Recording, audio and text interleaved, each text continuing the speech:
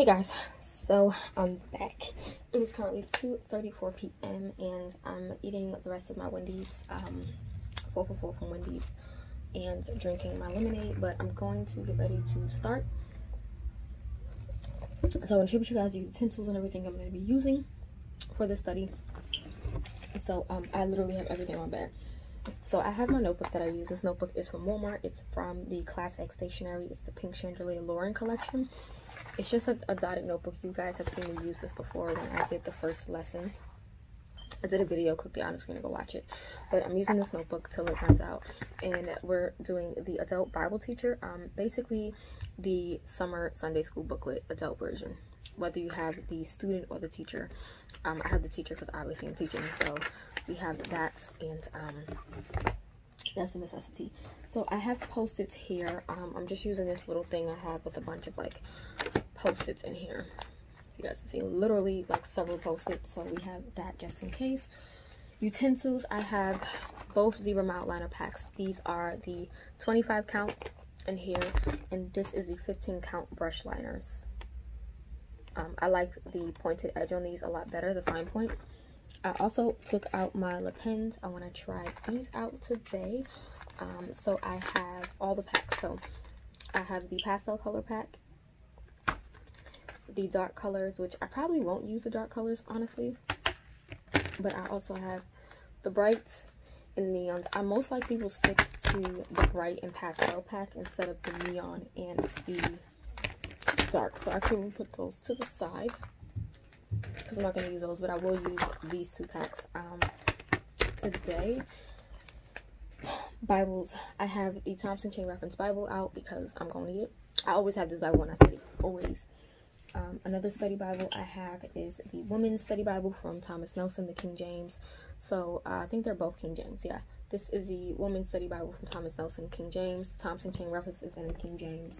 I have my Holman CSB Fisher of Men Bible. This is a Bible that I received from Sierra, but I did receive a paperback copy from my ordination, which is on my shelf, and I don't want to use it, so I'm super glad that Sierra actually got me the leather touch, because I definitely want to keep that paperback because it's sentimental. That was when I got ordained.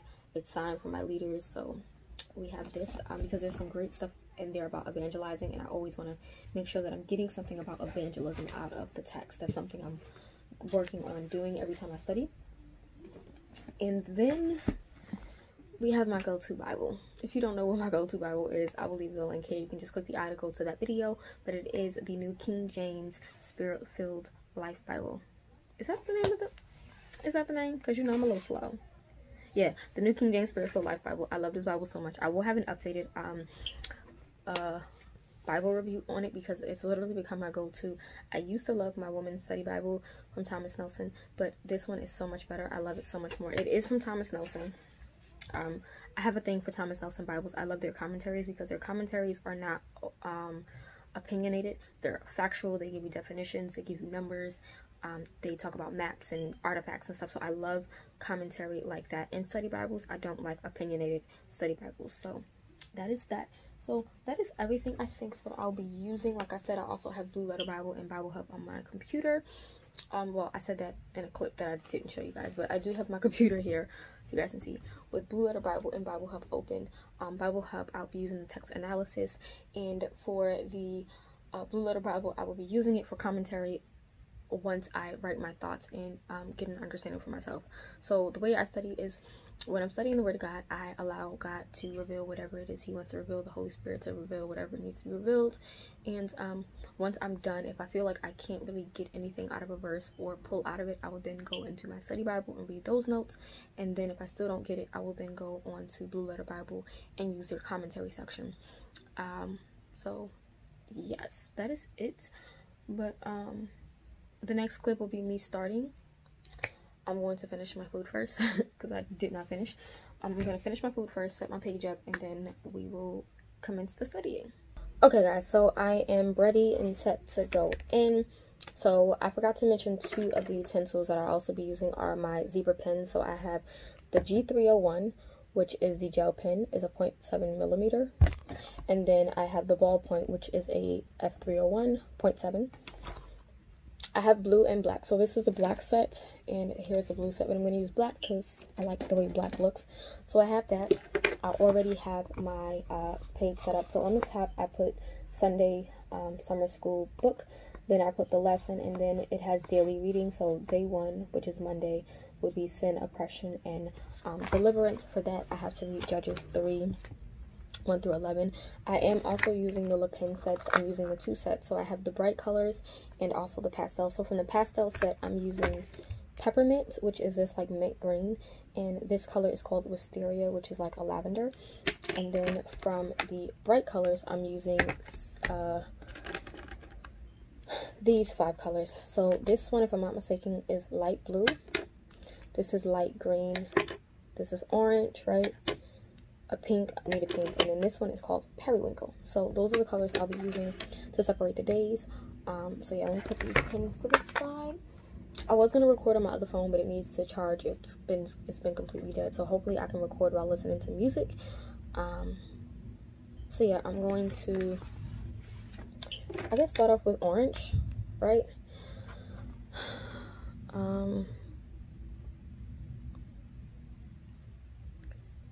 I'm going to put the scripture in a pen. So I'm going to take my black pen and just write the scripture on the side. Judges 3, 1 through 11. Where are my highlighters? I'm just taking the zebra Mildliner brush tips. And we'll use yellow because summer. Why not? Actually, I'll use a dark yellow. So the brush tips literally have like a brush tip end. So I'm just going to use that. Oh, that is not cute. These, I forgot that these highlighters do not work well with these zebra gel pens. Forgot about that. They don't work well. They actually smear.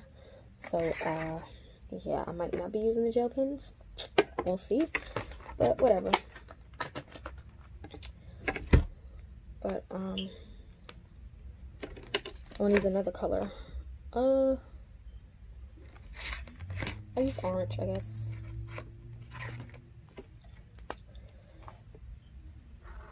Okay. So I'm going to show you guys my page setup again. So again, it did smear, which I don't like, but again, I'm sorry if you guys hear that, but this is going to be sped up. So yeah, but here is the page setup. Summer Sunday School, lesson number 1, Ehud defeats Moab. Then for Mondays, reading the topic is sin, oppression, and deliverance. I have to read Judges 3, 1 through 11, and then I'm going to take my notes here of whatever I get. The actual Sunday School booklet does have the lesson text in the King James already, so I already have my New King James as well as my CSB open, just in case. But I'm not going to be reading from this, which is why I have it folded like that, so that I can focus on these here. So yeah, I'm going to dive right in using my New King James to read the specific scripture that I need to read, which is going to be Judges 3, 1 through 11. So I'm going to fix the camera, bring you guys down some, put some music on. Hopefully it all works out, and I'll come back to you guys, I guess, right before I go into the actual text for Sunday. So I'm going to do Monday through Saturday, and then I'll give you guys my thoughts, and then you'll see me study for Sunday's lesson, and then I'll give you guys my thoughts. So that's what we're going to do.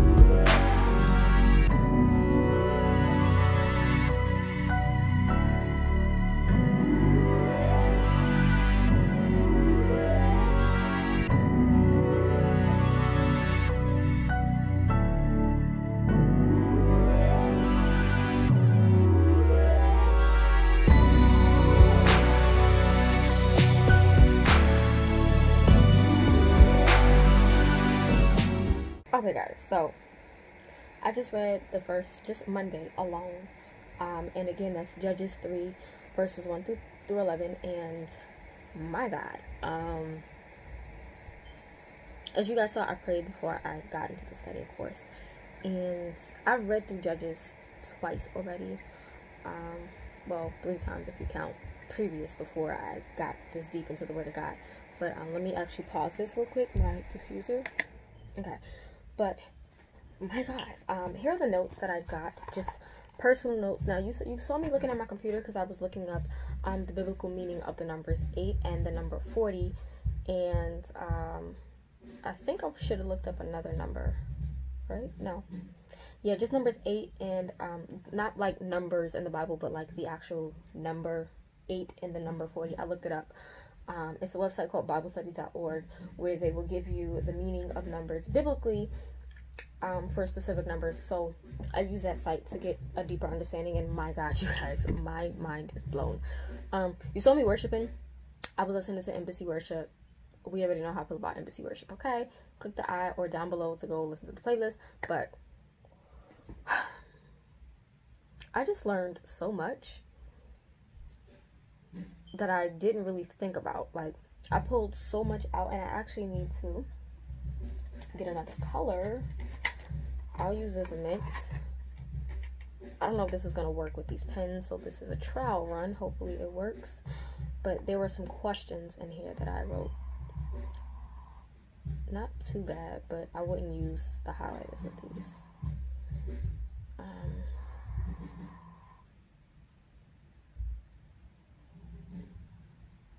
I just wanted to highlight the questions that I personally wrote. But just, wow. Wow. That's all I can say. I don't even want to go in and read any additional notes. But, mind you, I didn't even pull out my other Bibles, read them. I just read the text and let the Holy Spirit guide me. And I got a lot more notes than I thought I would for 11 verses. So basically what I got is that God, basically this is about the nations remaining in the land. God allowed a few nations to remain. He let the Canaanites stay, the Sidonians, the Hivites, and I think there was the Amorites, the Perizzites, the Jebusites, and he did this to test the children of Israel. One, he wanted to test their knowledge about war, and secondly, he wanted to test and see if they would obey his commandments even when they are living in a place that is, I guess, occupied by other nations. So he wanted to test them, and of course they failed, because the children of Israel consistently fail. They failed, they intermarried, they mingled, they worshiped the other gods, Baal and Ashria, whatever her name is. They forgot who God was, and of course God, being a righteous father, he was angry and allowed them to be sold into slavery for 8 years. And the children of Israel then cried out, and then God brought up a deliverer who was Caleb's nephew. I can never say his name right. Othniel, I think that's how you say it. It's on the screen. But yeah, and of course he delivered them, and they were free for 40 years until we know how that goes. And pretty much what I got is just, okay, so basically God could remove all of your issues, all of those things that are opposing you, but he chooses not to for the sole purpose of testing you. And God has every right to test us, whether it's to test our knowledge, to test us against temptation, to test us whatever. Now, he doesn't really test us against temptation, let me correct that. But he has every right to test us to see if we will obey him in certain circumstances. So these tests teach us things about God. It teaches us things about ourselves. It reveals our flaws and our faults. And in the children of Israel being tested by God, they failed. They were able to see their flaws. They weren't really sold out and committed to God because they were so easily swayed into intermarrying and worshiping Baal and his wife Asherah, whatever her name is. So I said, will you obey God when temptation comes? That was something that popped in. So then it says, I wrote, sometimes you may have to avoid I'm sorry, sometimes you may have to be around those unlike you, but that doesn't mean you need to dwell among them. And it instantly brought back to me Psalms 1:1, where it says not to sit with the scorners or to stand with the unrighteous and stuff like that. That just popped in my head. And then I wrote that the chosen have fallen. I said that the chosen have fallen in line with the unlikely. And then I said, do you lose sight enough to forget God? The fact that you forgot who your father was, you forgot God. Like, it's amazing how we can go through life and literally forget who God is, forget him in general, and everything else will cloud our vision from him. It's like, wow. Then I wrote that God gave them over to their sin and allowed them to be taken for 8 years. This was righteous anger. It was a consequence that saved them, because in God allowing you to be taken over by your sin, you learn things. You learn to correct yourself. You learn correction. And then I put that 8 represents new beginnings, new order. It took them 8 years for them to become new children, okay? Like new children, new belief systems, things like that. Then I said in their punishment, they cried out for help. So again, it's like, do you only commune with God in times of trouble? Do you only cry out to him when you're in trouble? Or do you cry out to him when things are good? And being a merciful, loving, compassionate father, he raised up one person. And I put that only God can raise up a true leader. A lot of people try to raise themselves up, but it's like, you can't raise yourself up without God. God has to raise you up, because there's something with his power that he has to input into you. And without that, there's no way you can lead people, period. Then I put those called by God will have the Spirit upon them to do his work. And then it said that the land rested for 40 years. And I noticed that there's something with the number 40, so immediately had to look it up. And basically 40 symbolizes a period of testing, trial, or probation.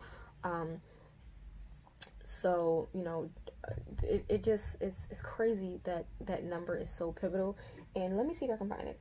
So it talks about Moses' life, how he lived 40 years in Egypt and then 40 years in the desert. There's something else with the prophet Jonah.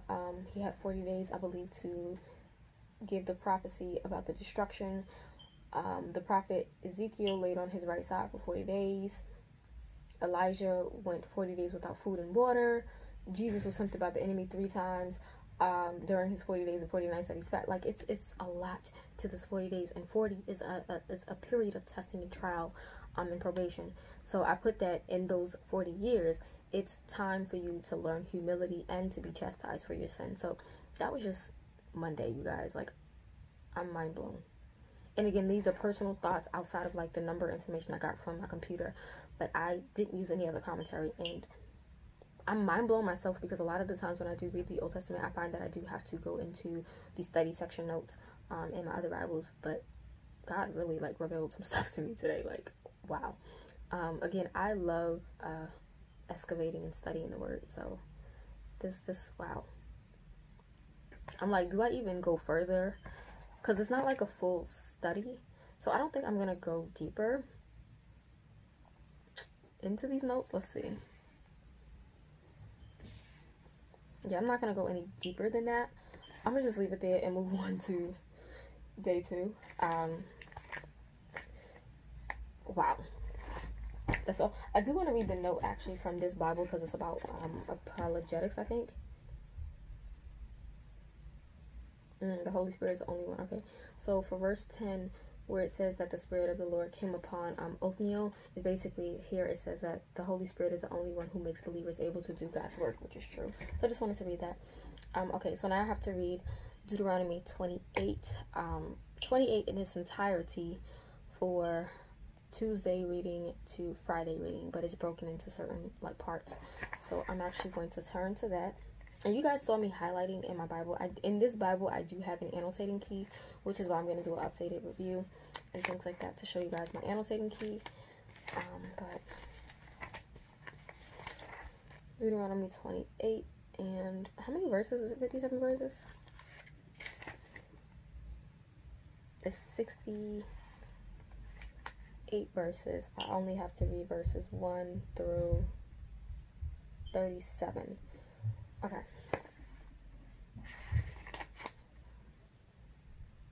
Alright, so I'm going to do that, and this one is called Blessings for Obedience.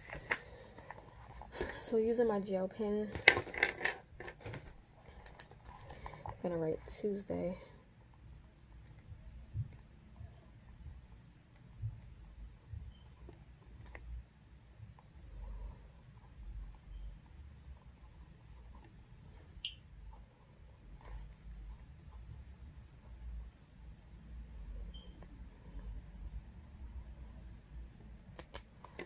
Scripture is going to be Judges 28.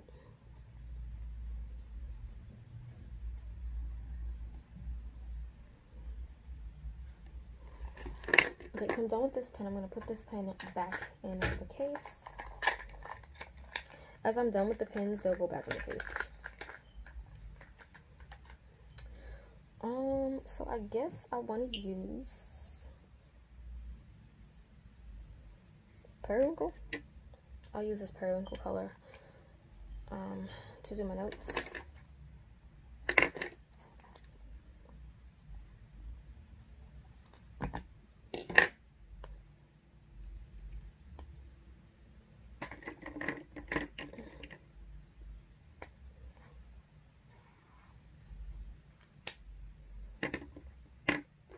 Okay.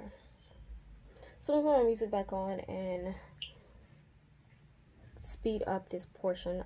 It may cut out because, like I said, this is taking long for me to do, and this is literally how I would study for Sunday school if I was consistent with it, of course.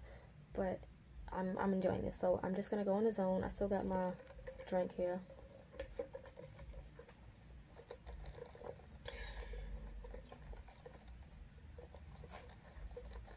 Okay, so we're gonna get back to studying, so I'll fix the camera back and put my music back on and go back in.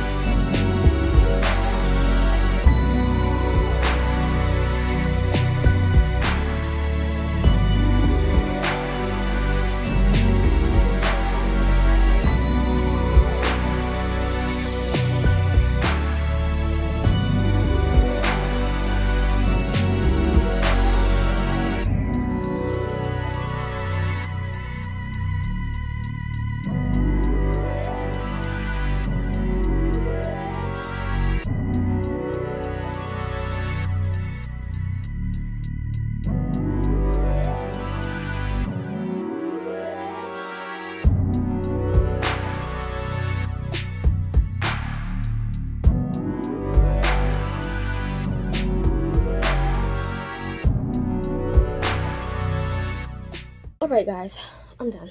It took me about 2.5, 3 hours to do this, but I got some good stuff, really good stuff. I really enjoyed it.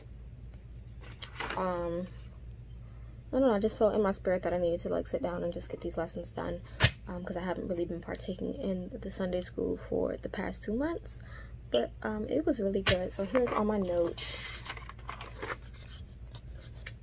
This was the lavender is the actual like lesson text, and I also like wrote in the book. So I highlighted, read in the book, wrote a note here, underlined and things like that. So yeah, this was really gruesome and disgusting. It does talk about assassination, and it was like weird the way it happened because it was really like descriptive, and I literally put ill. Verse 22, so Judges 3 verse 22, I put ill, LOL, because it was disgusting. And then I also put ill here when they were like breaking it down, because ill, disgusting. But yeah, I really enjoyed doing this today. So let me just put my bookmarks back where it belongs. Put that one to the next page. Put this one on to lesson 2. Lesson 2 is about Gideon, so I'm super excited about that. But yeah, very, very long. I know, excessive. As far as these pens go, I like the way these pens write. They're really smooth. There's really no, there's no bleeding. There is shadowing, but that's the case, period, with this notebook. Even on this page is shadow, so I like it. I'm really liking these pens a lot. I'm definitely going to try them in my journaling Bibles. But these are the Le Pen pens. Again, you can find these at Michael's or any kind of art supply store. Great pens. Yeah. You don't have to, you know, do in-depth studies like this. This was not even an in-depth study. This was me just doing Sunday school lessons. And normally it's not this long because obviously you have daily reading, so it would not be 2.5 hours, 3 hours long. But I wanted to just knock out the first Sunday's worth of lesson plan and get that done, so I did. And yeah, now I'm about to clean my room up, and it's 5:27 right now. I think I started at like 2 something, don't remember, but it's 5:27 right now. So what I'm about to do is I'm about to get in my bed, play some video games. Yeah, about to literally play some video games. Actually, I need to track a package because I have a shirt order to do, and I think the shirt is coming earlier today. It's supposed to come on Tuesday, but it's coming today, so that's cool. I can get that shirt done and have that order sent out Monday. But yeah, I think that's it. So I'm gonna get up this video. If you have any questions, comments, or concerns, if you want to know about any of the resources that I use, let me know. When I was on my computer, I was using, like I said, the BibleStudy.org. I'll leave the link down below to the biblical meaning of the numbers 8, 40, as well as 18, because I had to look that up.